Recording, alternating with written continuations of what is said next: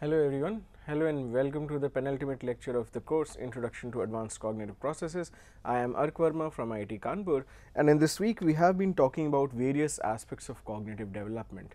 Now I have talked about in this week already about biological factors that are responsible for human development, emotional development, motor development. We've talked at length about cognitive development. We've also talked in some sense about slightly complicated processes like theory of mind and development of moral judgment, etc. Now, in this penultimate lecture of the week, I actually wanted to take one of the aspects of cognitive development separately and talk about it in terms of how it develops across the lifetime of an individual. The approach that I will be using to talk today is referred to as the lifespan development of memory. So, I'll be talking about this lifespan approach to development, which argues that developmental changes continue beyond the young adulthood and people keep changing and adapting through their entire lives. Now, the lifespan approach to development can be contrasted with typical notions about development, where it is believed that the entire physical and cognitive maturation of the individual kind of culminates and reaches its peak around the young adulthood time, and there are not major or significant changes that are going to come after that age onwards. In contrast, the lifespan approach to development of any aspect of human development, and we are talking about memory today, is the fact that you track the changes that happen with respect to that particular ability that you are trying to work with, and see how it changes across the lifetime of an individual. For example, we will talk today about how memory develops, how the skills about memory develop from very young children, from 3 days to few months old children, to senile population, to elderly people, 60, 70, 75-year-old individuals. And we will see what changes come in this component of memory, how do people adjust to the coming changes, what are the strategies they use to remember stuff, and how do they organize information, what are the other skills that might help people to really kind of keep track of their memory abilities. Let us move slightly further. So, earlier it was believed, and psychologists believe, that infants around 4 months of age could not remember much, could not remember anything for more than a very brief period of time. Now, this finding could also be a result of the kind of testing methods that were available then, because more recently developmental psychologists have come up with new ways to test the infant's ability to memorize people and object, and they have basically opined for the fact that around 6-month-old infants can actually create association between objects even though they have not really seen those objects presented before together at the same time. So, there are cases being made, the research is suggesting that cognitive psychologists might have underestimated the level of skill that children would have with respect to memory at the given age. So, let us kind of move slightly further from there. When you talk about memory, when you talk about, say for example, what are the things that the child would need, how would the child attend to learning and acquiring new information. So, attention patterns basically is a very important component. So, the thing that the child pays attention to, if you remember, I was talking to you about this a little bit when we were discussing about language acquisition. The child has to pay a lot of attention to whatever speech stimuli are going around the child, whatever intonations are being used, with what kind of emotional expression somebody is speaking whatever sentence, and what the child is doing is the child is paying attention to all of these signals, even though he is not really understanding it in one sense of the word. But the fact is that the child is a very attentive listener, and the child is processing all of this information. Similarly, this attention that the child is applying to his or her environment, to whatever is being said or done around the child, is very important for the child to basically acquire or learn new material. And it is in that sense a very important aspect, a very important ability that could contribute to say for example children's memory. Researchers have nowadays can measure infants' memory by noticing how long they spend paying attention to particular stimuli. That can be one of the ways. If you remember, we were talking about habituation and dishabituation when we were talking about language acquisition. So, if the child is getting familiar, if the child recognizes particular things, then the child will not need to pay a lot of attention to that same thing again and again. So, this is one of the ways that researchers who work with very young children, infants for that matter, use to infer whether the child has acquired or remembered something or not. A very good demonstration of this one could be actually seen in Sangrigoli and Dishkonen's study, where they wanted to test children for the own race bias. Now, own race bias in memory is basically, it refers to the tendency of people to recognize members of the same ethnic group more accurately in comparison to members of other ethnic groups. So, Caucasian children are given a task to remember Caucasian faces, to memorize Caucasian faces versus to memorize say for example African American faces, then you would see that generally these children would probably recognize faces. White children, Caucasian children would recognize faces of Caucasian people slightly better than they would recognize the features of the African American people. Now, it is just an example. The study in question here basically compared 3-month-old white babies, Caucasian babies, and they showed them pictures of white women and Asian women.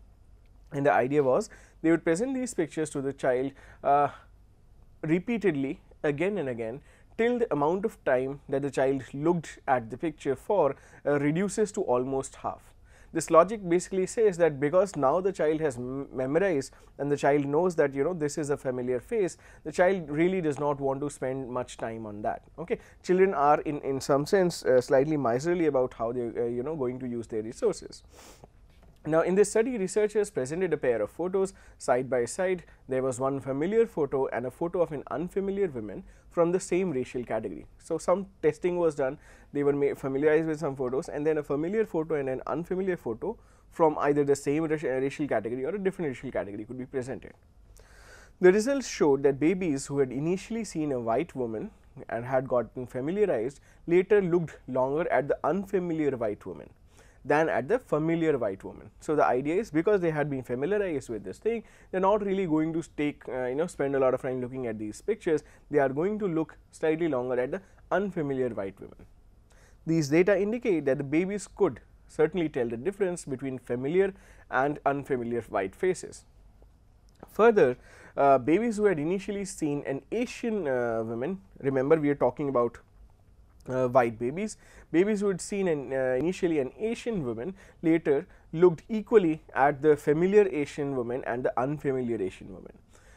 Why is this happening? Because they are probably not being able to memorize the features of the Asian face as well as they were able to memorize the features of the white American face. So, that is basically the demonstration of that, the fact that own race bias exists, but it actually is more of more of a demonstration about that babies even at around 3 months of age can start remembering faces. Let us talk about a different kind of memory again when we are talking about infants. So, recognizing mother. Research on visual recognition shows that even 3-day-old infants can distinguish their mother's face from a stranger's face. That is something slightly remarkable. Also, infants' ability to recognize their mother's voice especially remarkable.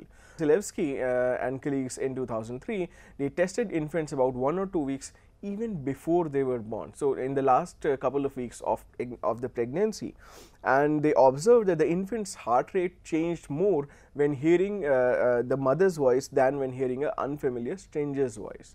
So, already you can see that even before the child is born, the child has acquired a degree of familiarity with the mother's voice as compared to the voice of somebody else.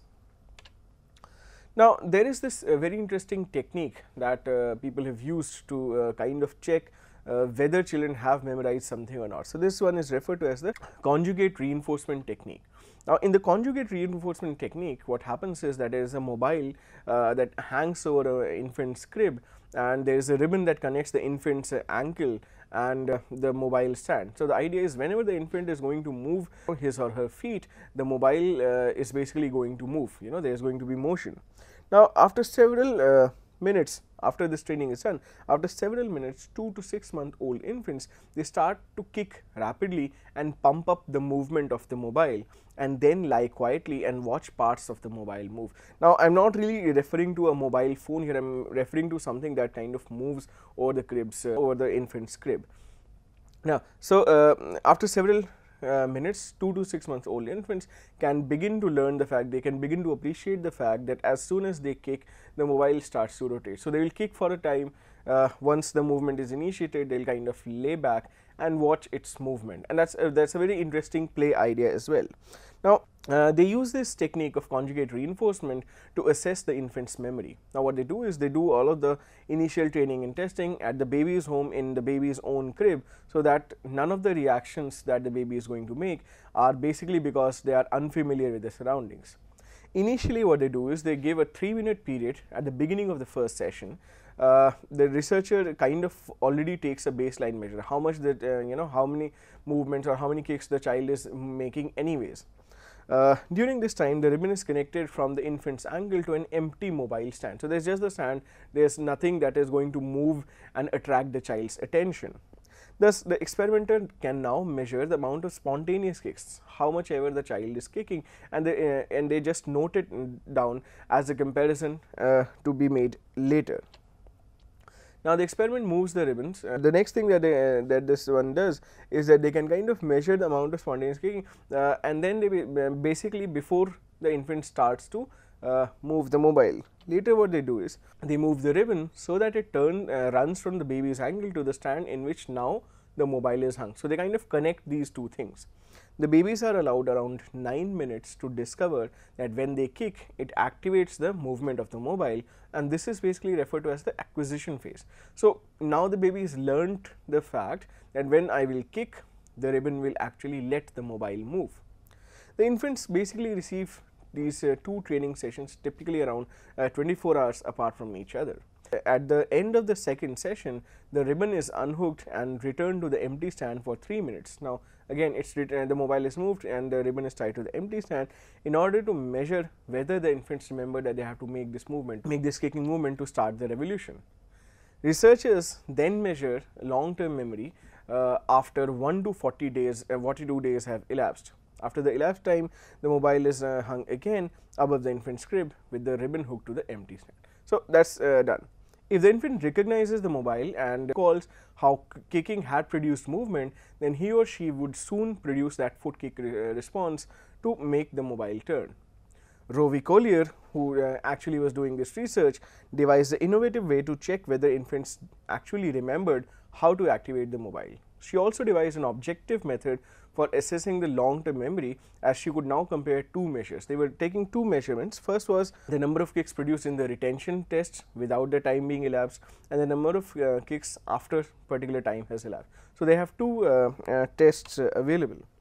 They later also devised a second operant conditioning task, which is more appealing to infants slightly older, 6 to 18 months old infants. And in this task, what was happening was the infants had to learn to press a particular lever so that a train, a toy train could move around a circular track. Now, they had these 2 tasks and they could compare the findings from these 2 tasks to trace infant memory from as early as 2 months to as late as 18 months of age. You can see here, if you compare the mobile task and the train task, you can see that 2 to 6 month old infants already kick to activate a mobile, and 6 to 18 month old infants, they press a lever to activate it. And you can see that the amount of retention that is around the age of 6 months, they could already retain this idea of kicking to produce the mobile movement for around up to 2 weeks. Okay. Then you see that as the age in months increases, the amount of retention goes from starting from 2 weeks to up to 13 weeks in the train task. So, this basically says the memory the memory of the child in doing particular things is increasing, and the amount of retention is increasing over time, and it is almost a steady and linear improve during the first 18 months of life. Further, Rovi Collier and colleagues demonstrated that infants and adult memories has quite a number of similarities. For example, infants also remembered better with distributed practice. You give a person, an adult 18-year, 20-year, 25-year-old person, you give them a list to remember and ask them that you memorize this directly, all of this much in just this little time, and come back and I will take a test.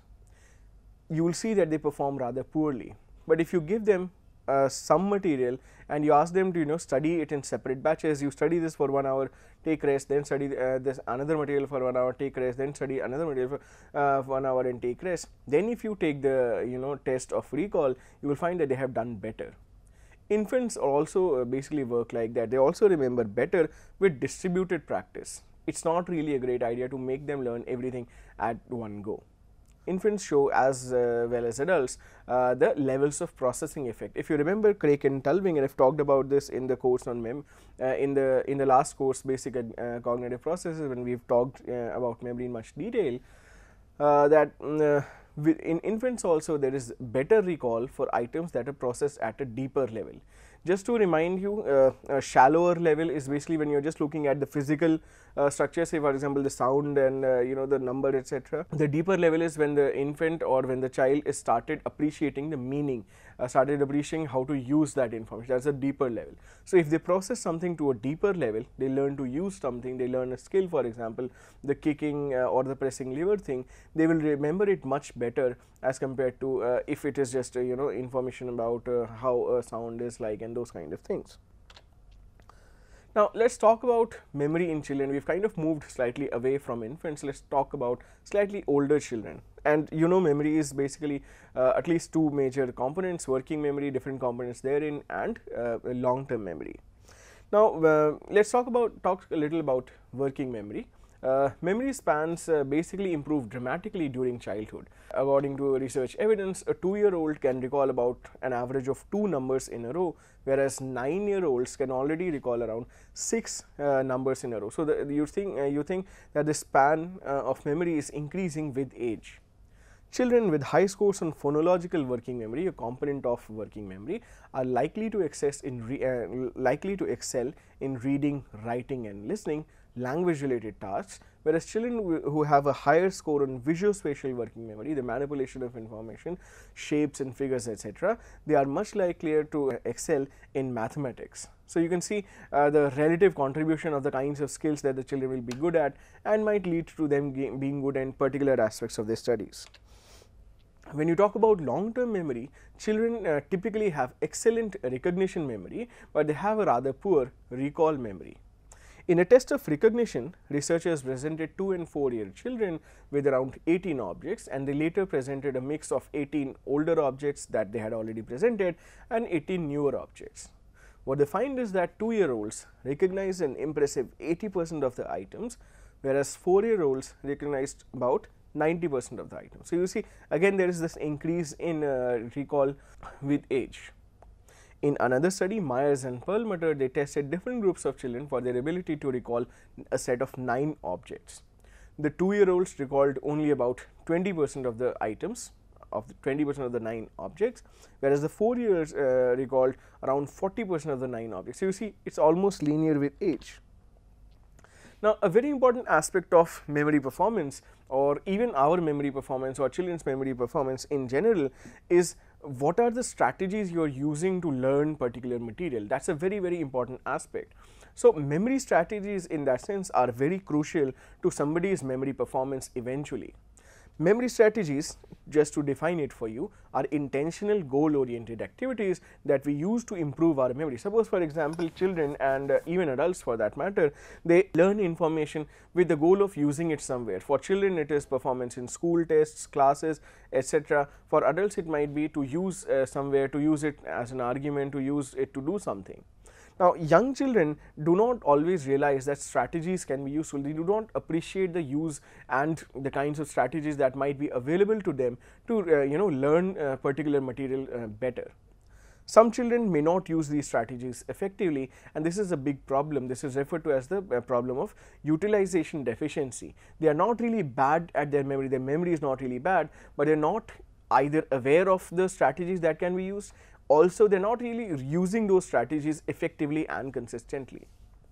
Older children, however, typically realize that strategies are very useful. In addition, they choose their strategies more carefully and use them consistently. You can kind of link it with their school performance. The school is getting tougher, expectations to learn information is there, there is this pressure to retain as much as possible. Children already start figuring out ways of remembering and retaining information, and in that process they start using strategies, start hit and trial, use this strategy, use that strategy, and then plan carefully that okay, this one works best for me or this one works best for me. Older children also often use a variety of strategies. So, they can kind of, as I was saying, they kind of choose between the number of strategies available to them. Now, The amount of information that you will remember also depends upon the kind of rehearsal that you are going to engage in. So, researchers suggest that 4 to 5 year olds do not really spontaneously rehearse material they want to remember. So, they do not really have this this idea of strategy. However, 7-year-olds they do use rehearsal strategies. By the time they are 5, 6, 7 years old, they do use strategies, and they often silently rehearse several words. By 7-year-old, you might at least be required to start remembering nursery rhymes and those kind of things, and this is where you will see that children are kind of repeating things, mumbling them in their mouth so that they can recall this kind of information. Young children often benefit with the rehearsal strategies. Even though they do not use these strategies spontaneously, they have to be instructed, they have to be helped to start using these strategies, but once they start using these strategies, they do benefit from these strategies. There could be organizational strategies as well that might help the memory performance of individuals.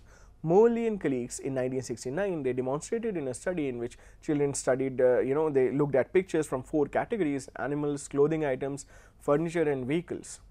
During the 2-minute study period, they were told that they could organize and rearrange these pictures in whichever way they wanted.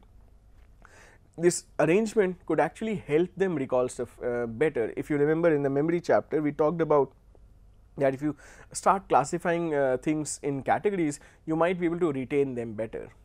But young children could rarely move the pictures next to each other. They could not bring similar pictures together. Older children, however, appreciated the rule, and they frequently organized the pictures into these different categories.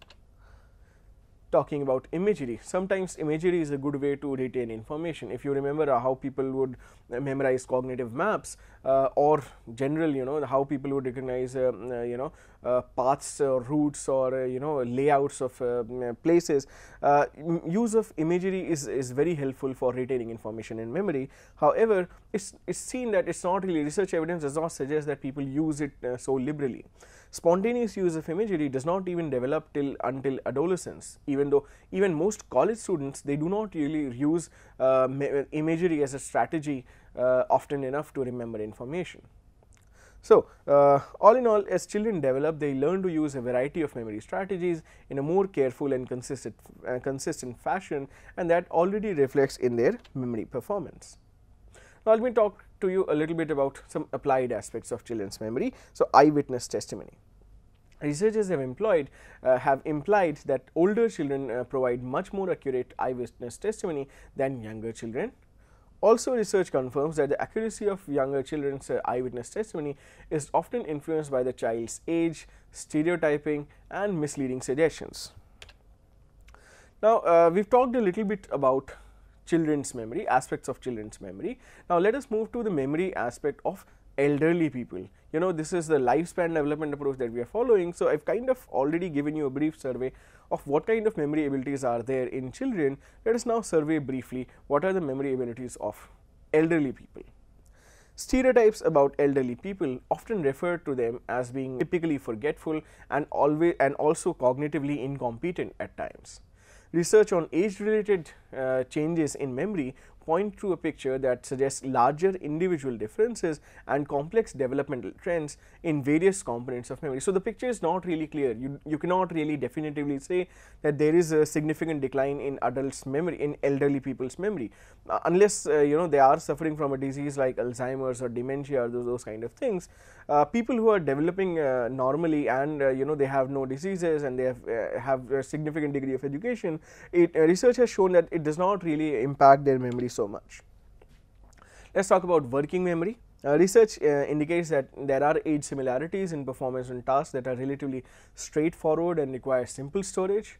However, age differences are observed in complicated tasks that require manipulation of information. If you are if you are doing a working memory task, say for example the NBAC task, you have to remember something that came on 2 trials back or 4 trials back or 6 trials back. Young and older adults perform similarly on simpler tasks like digit span tasks, where you just have to recall the numbers in serial order, but age difference are substantial on a working memory task where they have to keep some distractors away or perform 2 tasks simultaneously, task switching kind of scenarios. Another example, Stein and colleagues tested people's recall for spoken English, and there were two conditions. In one condition, the sentences were spoken in the correct order, normal syntax, and at normal rate of speech. Here, the performance of adults and elderly people and young adults was the same, but when when the syntax was jumbled, the words were in jumbled order, and they were being spoken at a faster rate, the young adults performed much better than the elderly individuals. So you can see that if as the task gets more complex, there is where you can start seeing the difficulties in memory. Talking about long term memory in elderly people. So long term memory basically includes a few things. It includes semantic memory, how they are going to use memory, etc. One of the aspects of long term memory is prospective memory, that is remembering to do something in the future. Lists, to do lists, go and do this and come back, and these kind of things. Older individuals generally have difficulty on many prospective memory tasks. For example, in a task where individuals were asked, required to memorize a shopping list, something that they would have to buy from marketplace later, younger adults completed a greater number of tasks than the older adults. Implicit memory. Implicit memory basically involves where there is no explicit recall required, but you have to do a task that involves memory of the previously learned information. Now, Light and colleagues measured implicit memory in terms of the time that the participant required to read a letter sequence that was either familiar or unfamiliar. If they could read the letter sequence fast, it did kind of indicated memory. So, basically when they did this task, adults between the ages of 64 to 78, they performed relatively well as the younger adults who were between the ages of 18 to 24. On other research as well, implicit memory shows either similar performances by adults and elder adults and younger adults, or else just a slight deficit for the older adults. So, in tasks of implicit memory, you see that there is almost no difference between how elderly people perform and how young people perform. Explicit recognition memory. A number of research findings have converged on the fact that long-term recognition memory, where explicit recognition is required, either declines slowly or not at all as people are growing older. So, two kinds of things are possible.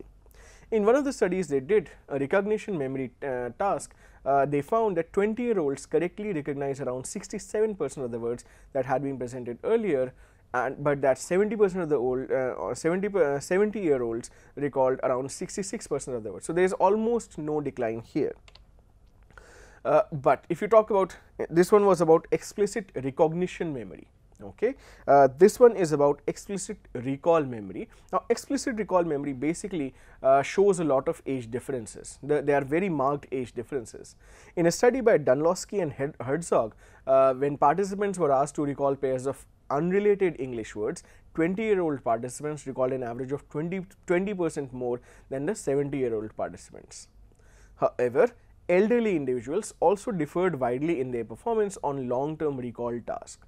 For example, people who would have low verbal ability and little education are especially likely to show a decline, but people who have decent education and they are having good verbal ability, they can basically show minimal age differences. They kind of perform at par with the younger adult individuals. That was something I was saying in the beginning of the class. Explanations, why are these age differences being observed? Let us talk a little bit about what could be the cause of these age differences between young adults and older people. Research in cognitive neuroscience demonstrates that there are changes in brain structure happening during normal aging. These changes in the brain structure, and these includes areas in the frontal and parietal regions of the cortex and very many subcortical structures. As these parts work together in a coordinated fashion, and say for example, if one of the part is getting slightly tired or damaged, let us say, explicit recall memory can be severely disrupted even if one of these components is not really functioning properly. The pattern of changes in memory performance during normal aging can therefore be explained using a few strategies. Let us see what are the strategies. First is that elderly people report starting to having trouble paying attention. Elderly people often comment that they have more difficulty concentrating on a task nowadays or paying attention. In fact, when elderly adults work on a standard memory task, they perform about the same as when young adults work on a task which requires divided attention. So, it kind of tells you that in the elder people's attentional resources are almost half of the attentional resources of the younger adults. ineffective use of memory strategies. I was referring to using memory strategies to to boost your memory performance earlier. Now, elderly people could basically have impaired memory because they kind of use memory use memory strategies and meta memory less effectively. I'll kind of talk about meta memory in more detail in just a bit. Research suggests that elderly adults, they construct fewer chunks in working memory as compared to older adults. This could be just one corroborating evidence of the fact that they are not really using memory strategies properly. There is another hypothesis, the contextual cues hypothesis. Elderly people perform relatively well on recognition tasks because contextual cues are present on the recognition tasks itself. In contrast, contextual cues are absent on explicit recall tasks which require people to use effortful and deliberate processing. Younger adults are relatively skilled in remembering contextual cues such as where they were and what date it was, what were they doing when they heard a particular news item, but older people, elder individuals might have a problem with invoking these contextual cues, and hence they would end up performing slightly poorly on these kinds of memory tasks. Finally, you could refer to cognitive slowing. Elderly people often experience cognitive slowing or a slower rate of responding to cognitive tasks. So, this could just be a response thing which is basically reflecting in their performance on these kind of tasks. Now, in summary, we do have several hypotheses that explain some portion of the memory differences that happen between younger and older adults. Now, I was referring to something like meta memory a bit ago. This is the time to start talking a little bit in more detail about this. Now, there are two aspects of metacognition, meta memory and meta comprehension. Meta memory is basically realizing that you need to organize this information in a particular way so that you remember it later. You need to use a particular strategy so that you remember this information better. Meta comprehension is having that sense of whether I have understood this well or I have not understood this well. These are two abilities. I will limit the discussion in today's class up to only meta memory. Now, let us talk a little bit about children's meta memory. Meta memory would include how they understand that how memory works. So, children do have a sense of the fact that a small set of material or small set of pictures, objects can be remembered better than a larger set. Though children often also have unsophisticated ideas about how their memories might be working. For example, 7-year-olds are not yet aware that words are easily remembered if they are associated to each other as compared to whether they are randomly selected or not. Also, younger children are not really aware of how to plan an effective study strategy so that they could remember information better. Another meta memory aspect is the awareness of the fact that effort is necessary. This is a very important component because unless you realize that I should put some effort to remember this information later, you are not going to put that effort and you are not going to retain that information for later. However, young children do not appreciate the principle. They are much more likely than adults to keep studying information that they already know and to not put time properly and put proper strategy basically to remember something that they have not yet learned. They are also not correct in judging whether or not they have successfully memorized material unless you give them a test and you kind of explicitly tell them that you've scored 20% out of 100% on this task. They will not really appreciate that I have not learned this material. Another interesting aspect about meta memory is the judgment about their own memory performance. In general, younger children are often unrealistically optimistic. You ask them how was the test, they would say very good. You ask them how much do you remember, they would say everything, and then you give them questions, they will not really be able to answer everything. When they assess their own memory, so younger children are unrealistically optimistic when they assess their own memory performance, but then older children are slightly more accurate. They are getting better in making these estimations. As children grow up, they become less confident about the answers that might be incorrect. Though it has been demonstrated that even college students are also typically always overestimating the total number of correct answers that they had supplied on a memory test. This is just a graph from a Rubers and colleagues study from 2004 borrowed from Matlin's book, and you can see that 5 to 6 year old and 9 to 10 year old, the amount of confidence that they report on questions that they had answered incorrectly is kind of decreasing gradually. So, it kind of just corroborates what I was saying. Now, is there a relationship between meta memory and memory performance? It has been suggested that good meta memory links lead, basically good meta memory knowledge or good meta memory skills leads to choice of better memory strategies and might result in better performance on memory tasks. There is evidence that meta memory is related to proper strategy use. For example, children with more sophisticated meta memory skills are more likely to use good memory strategies and to use them effectively. However, the correlation between meta memory and final memory performance has been shown to be moderate. So, does not really having good meta memory skills does not always translate to good performance on the task. You have to do a lot of practice and effort as well. So, you can therefore conclude that meta memory is moderately related to memory performance. There is not really a very strong one-to-one link here. Let us talk a little bit about adults' meta memory, elder people's meta memory. They have some kind of beliefs about memory, older and younger adults, in some sense there is not a difference because they share very similar beliefs about the properties of memory tasks, what is being tested, how do you learn it, the same fundamental knowledge and about how memory works, which strategies may be useful for remembering this material and what is the material that I can remember better. So, there is no real difference between the meta memory skill of belief about memory when you compare younger adults and older adults. Another aspect, monitoring of memory. On some tasks, younger and older adults are equally skilled in monitoring their own memory performance.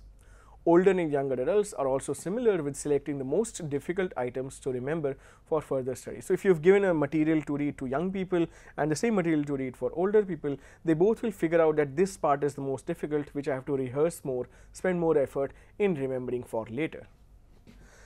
The two groups also perform equally well in judging their own performance and judging their own accuracy when kind of answering general knowledge kind of questions and when deciding whether a particular information or particular item is old or new. So, they have the almost equal sense of how well they are doing on a task. However, the elder people, the older individuals are slightly more likely to be overconfident on some memory tasks than others. So, that is the difference between monitoring capabilities. Other very important aspect is awareness of memory problems. Elderly people, you will see that people always keep telling them that you're getting old, your memory is going to get old, you're not going to, this is eventually has to decline. So, they also start believing these things. They are more likely to report problems with everyday memory, especially on explicit recall tasks such as remembering names, phone numbers, so on and so forth. They are also more likely to accept that memory failures have increased over the years. It's kind of self-fulfilling prophecy. They start believing that their memory has gone down, even though research evidence does not really suggest the same thing.